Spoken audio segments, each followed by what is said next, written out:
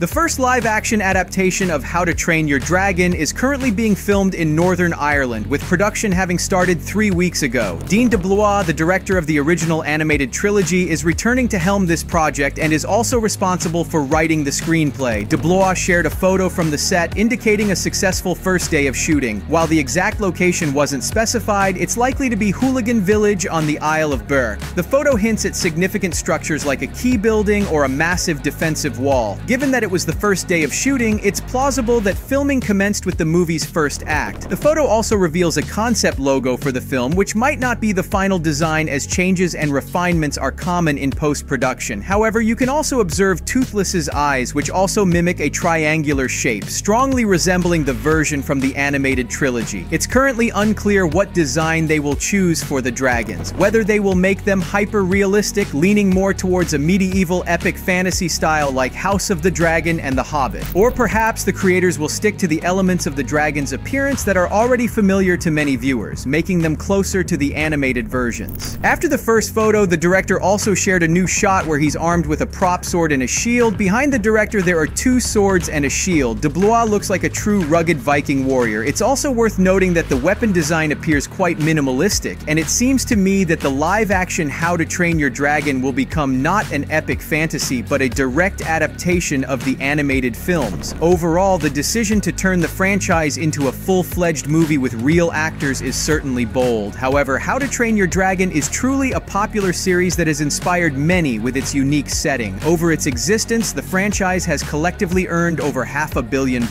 These animated masterpieces even received 3 Academy Awards nominations and won the hearts of numerous fans worldwide. Given its rich setting and captivating storyline, the animated films of How to Train Your Dragon always had significant potential for a full-length cinematic adaptation. The initial rumors about this stirred a wave of excitement among fans, although some of them couldn't help but express their concerns. A live-action adaptation has every chance of becoming successful and laying the foundation for a new trilogy. The announcement that the creator of the animated trilogy would be directing the project itself further fueled enthusiasm. Dean DeBlois, known for his work in animation, including projects like Lilo and Stitch and various series based on it, will face a bold challenge, creating his first live-action movie in his career. Despite concerns about potential initial difficulties, it is his unique perspective that could breathe new life into the film industry, expanding the story and the world of an already existing franchise. I'm eagerly anticipating the new hit, recalling how the original animated film released in 2010 introduced us to characters like Hiccup and Astrid, residents of a village on an island, as well as the charming dragon Toothless. Since then, 2 sequels and numerous TV shows have been released. As a result, DreamWorks and Universal Studios have decided to reboot the franchise in the form of movies. Initially planned for release later this year, the film is now expected in the summer of 2025 due to strikes causing delays. According to Deadline, the release date for the live-action remake of How to Train Your Dragon has been shifted from March 14 to June 13, 2025. Coincidentally, Pixar's Elio is also set to release on the same day. Originally, Elio was expected to debut in March 2024. This change in release dates for both films suggests strategic planning in the film industry's schedule. However, even the current date may change due to the ongoing stage of project development. Like the original animated series, the new How to Train Your Dragon will be based on the books by Cressida Cowell. This series of 13 novels represents the memoirs of Hiccup, detailing his childhood and journey to becoming the leader of his tribe. Thanks to the 2010 animated adaptation, this book series not only found a new lease on life, but also gained widespread popularity, expanding its audience of devoted readers. It is expected that the plot of the upcoming remake will closely follow the storyline of the first animated film and expand the canon slightly by showcasing extended scenes from the books. The story will revolve around Hiccup, a young Viking from the Isle of Burke. Universal Pictures confirmed last year that this role will be played by Mason Thames from The Black Phone. Physically, Hiccup is very weak, but he possesses a sharp mind. In the Viking culture of his island, the ability to kill dragons is highly valued, but Hiccup does not share this passion. He aims to impress his father, the legendary village leader Stoic, by using his inventive abilities to develop new methods of dealing with dragons. Stoic will be portrayed by Gerard Butler, who also voiced him in the animated version. Fans have received this cast quite warmly. Butler will reprise his role, even though the original voice actors for other characters have grown too old to perform these roles in live action. The adaptation of How to Train Your Dragon will significantly differ from Butler's recent projects, providing providing him with an excellent opportunity to return to a more successful career in the film industry. It's interesting to note that the original animated series turned out to be one of the actor's most successful projects in his career. Considering this, Universal Studios has already begun actively using his name in the marketing campaign to attract a larger audience of the original fans. As the plot develops, Hiccup discovers that dragons are not as fearsome as they initially appear. Through his training of Toothless, he demonstrates that Vikings and dragons can